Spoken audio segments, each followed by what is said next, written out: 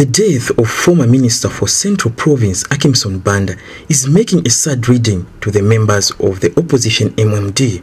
The former ruling party is grieved about the death of Mr. Banda, whom the party spokesperson Dora Saria has described as dedicated, as evidenced by the development project that he identified during his time in government. The late minister served in different government portfolios, including mines as deputy minister and as parliamentary chief whip. It is with regret really that the MMD received the news of our late deputy minister for the Central Province, the late Honorable Akimson Banda.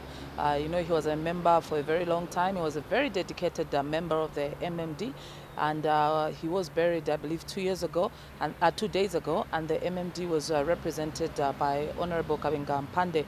We do take this opportunity to extend our very heartfelt condolences to the family of the late Honorable Akimson Banda. 7 days before his death, Mr. Banda revealed to Movie TV in Kabwe details of his illness. Sugar has gone up and BP has also gone up, but stabilized.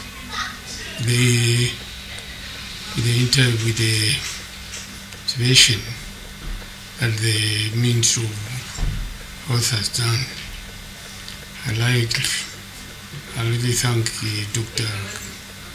Severe. Anthony Chomba, Movie TV News in Lusaka.